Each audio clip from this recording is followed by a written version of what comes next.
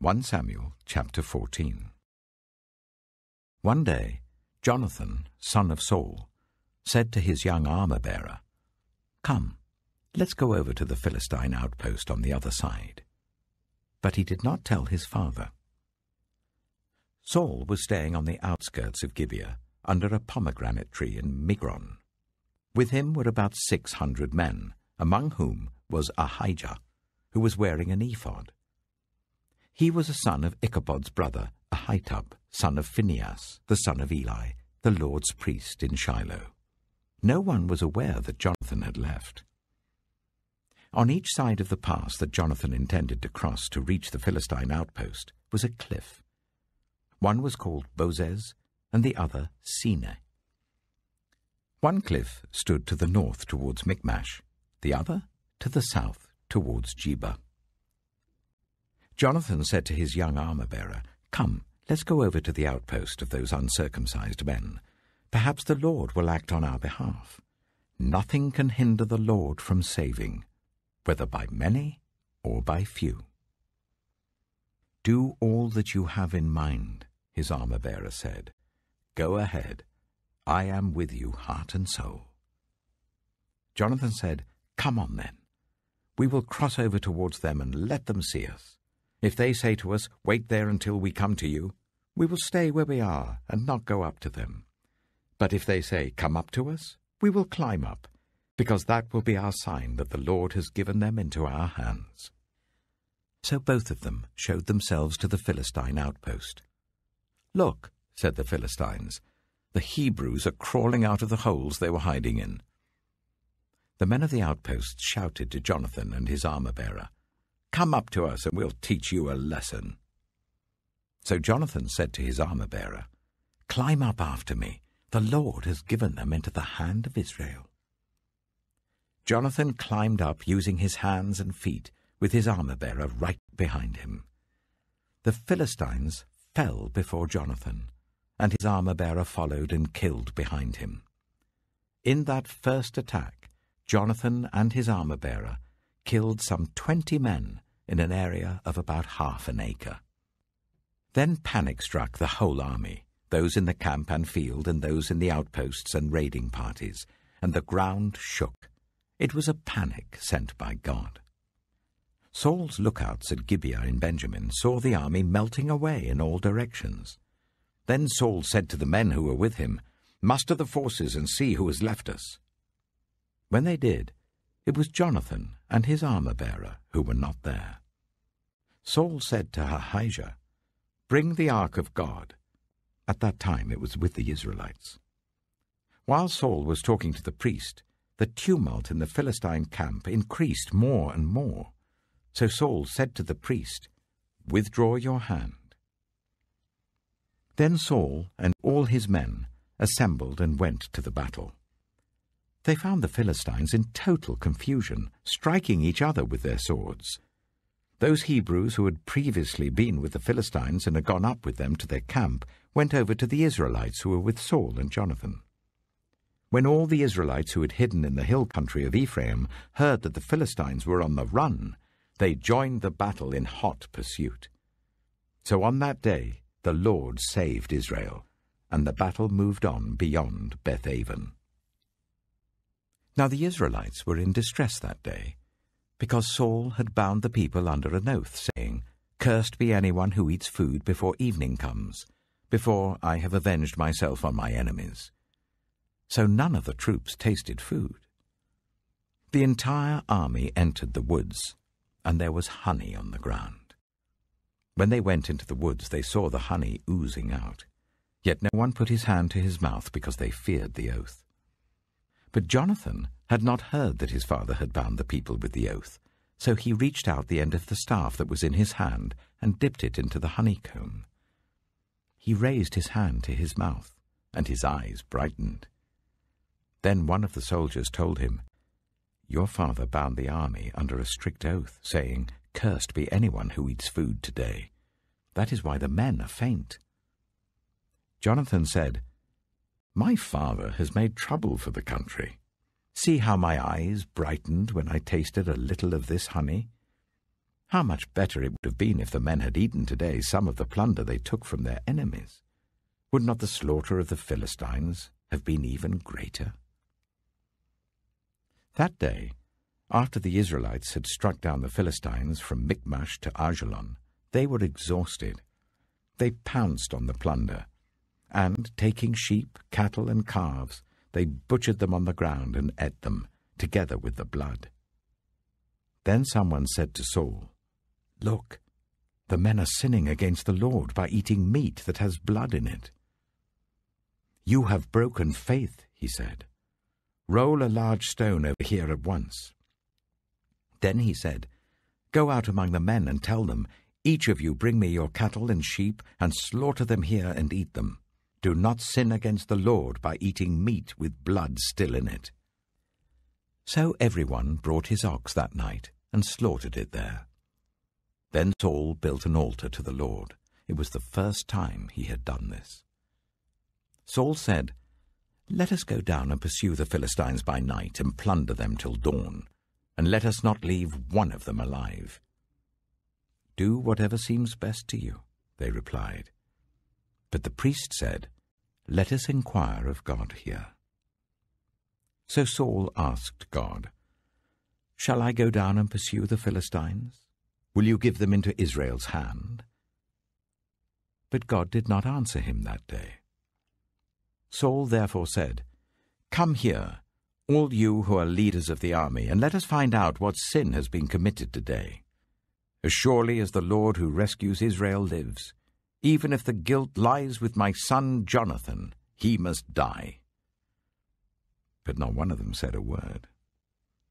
Saul then said to all the Israelites, "You stand over there. I and Jonathan my son will stand over here." "Do what seems best to you," they replied.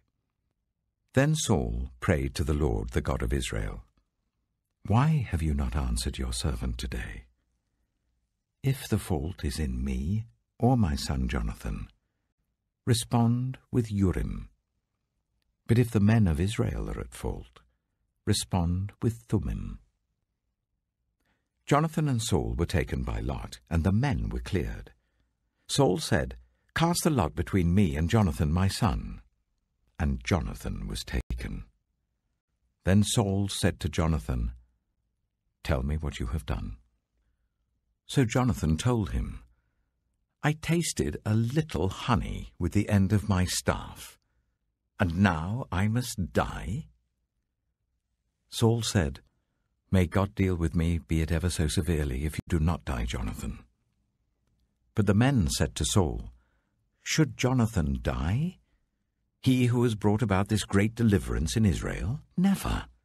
As surely as the Lord lives, not a hair of his head shall fall to the ground, for he did this today with God's help." So the men rescued Jonathan, and he was not put to death.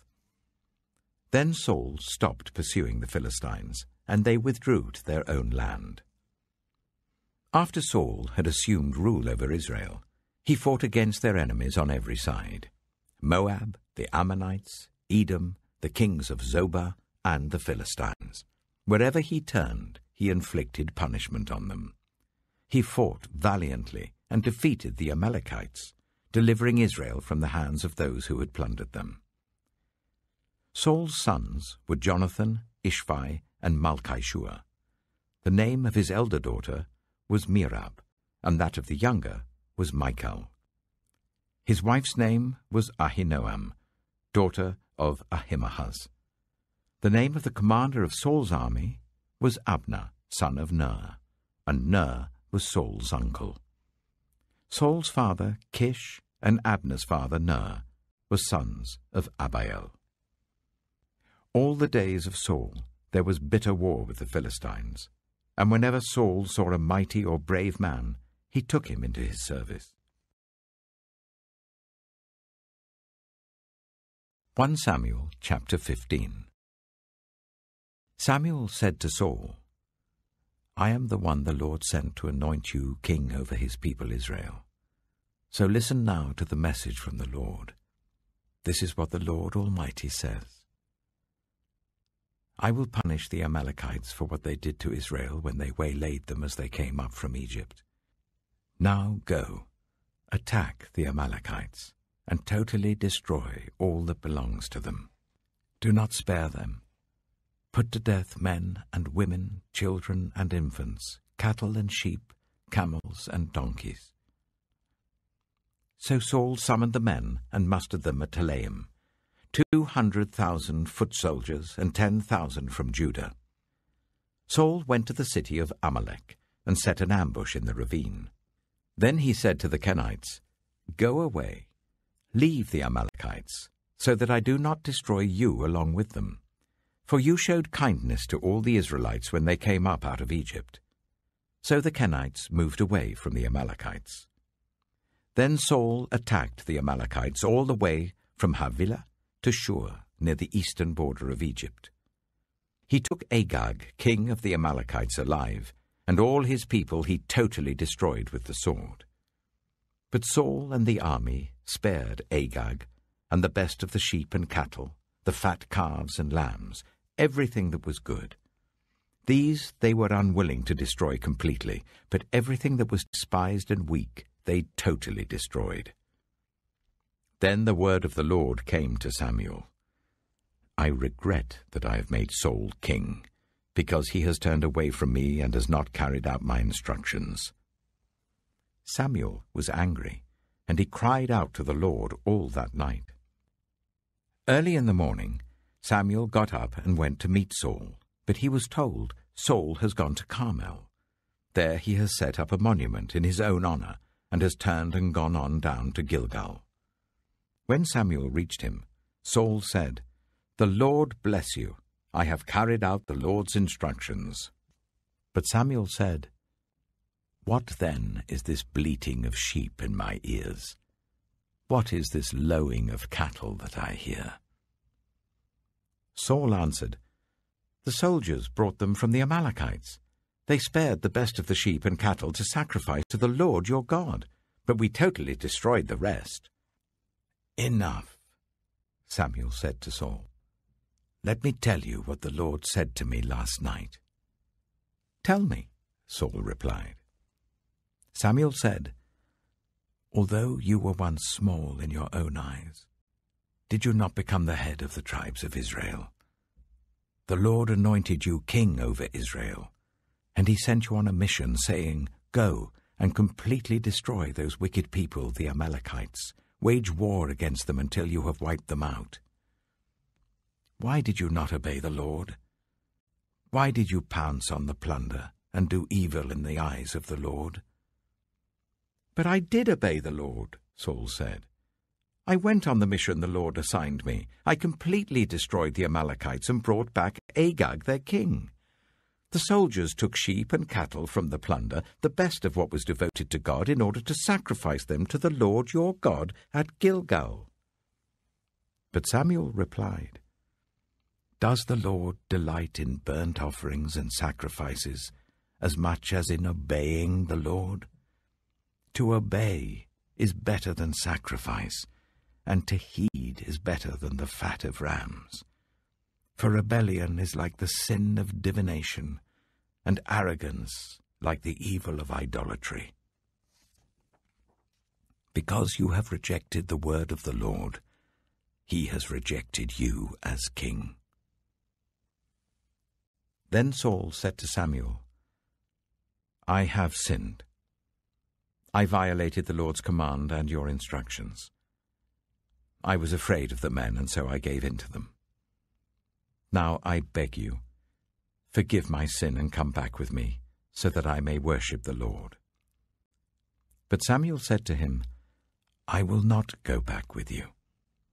You have rejected the word of the Lord, and the Lord has rejected you as king over Israel." As Samuel turned to leave, Saul caught hold of the hem of his robe, and it tore. Samuel said to him, "The Lord has torn the kingdom of Israel from you today, and has given it to one of your neighbors, to one better than you. He who is the glory of Israel does not lie or change his mind, for he is not a human being that he should change his mind. Saul replied, I have sinned, but please honor me before the elders of my people and before Israel. Come back with me so that I may worship the Lord your God. So Samuel went back with Saul, and Saul worshipped the Lord. Then Samuel said, Bring me Agag, king of the Amalekites. Agag came to him in chains, and he thought, Surely the bitterness of death is past. But Samuel said, As your sword has made women childless, so will your mother be childless among women. And Samuel put Agag to death before the Lord at Gilgal. Then Samuel left for Ramah, but Saul went up to his home in Gibeah of Saul. Until the day Samuel died, he did not go to see Saul again, though Samuel mourned for him. And the Lord regretted that he had made Saul king over Israel. Psalm 99. The Lord reigns, let the nations tremble. He sits enthroned between the cherubim, let the earth shake. Great is the Lord in Zion, he is exalted over all the nations. Let them praise your great and awesome name. He is holy. The King is mighty, he loves justice. You have established equity. In Jacob you have done what is just and right. Exalt the Lord our God and worship at his footstool. He is holy. Moses and Aaron were among his priests. Samuel was among those who called on his name. They called on the Lord, and he answered them. He spoke to them from the pillar of cloud. They kept his statutes and the decrees he gave them. Lord, our God, you answered them. You were to Israel a forgiving God, though you punished their misdeeds. Exalt the Lord our God, and worship at his holy mountain. For the Lord our God is holy. Proverbs chapter 6.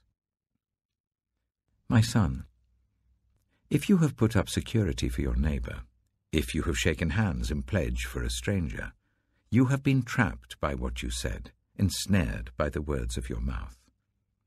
So do this, my son, to free yourself, since you have fallen into your neighbor's hands.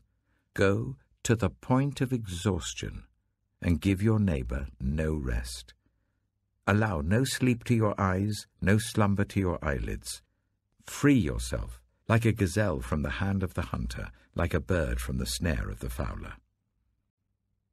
Go to the ant, you sluggard. Consider its ways, and be wise. It has no commander, no overseer or ruler, yet it stores its provisions in summer, and gathers its food at harvest. How long will you lie there, you sluggard? When will you get up from your sleep? A little sleep, a little slumber, a little folding of the hands to rest, and poverty will come on you like a thief, and scarcity like an armed man. A troublemaker and a villain, who goes about with a corrupt mouth, who winks maliciously with his eye, signals with his feet and motions with his fingers, who plots evil with deceit in his heart, he always stirs up conflict. Therefore disaster will overtake him in an instant. He will suddenly be destroyed without remedy. There are 6 things the Lord hates, 7 that are detestable to him: haughty eyes, a lying tongue, hands that shed innocent blood, a heart that devises wicked schemes, feet that are quick to rush into evil, a false witness who pours out lies, and a person who stirs up conflict in the community. My son, keep your father's command, and do not forsake your mother's teaching. Bind them always on your heart, fasten them round your neck. When you walk, they will guide you. When you sleep, they will watch over you. When you awake, they will speak to you. For this command is a lamp, this teaching is a light, and correction and instruction are the way to life, keeping you from your neighbor's wife, from the smooth talk of a wayward woman. Do not lust in your heart after her beauty, or let her captivate you with her eyes. For a prostitute can be had for a loaf of bread, but another man's wife preys on your very life. Can a man scoop fire into his lap without his clothes being burned? Can a man walk on hot coals without his feet being scorched? So is he who sleeps with another man's wife. No one who touches her will go unpunished. People do not despise a thief if he steals to satisfy his hunger when he is starving. Yet if he is caught, he must pay sevenfold, though it costs him all the wealth of his house. But a man who commits adultery has no sense. Whoever does so destroys himself.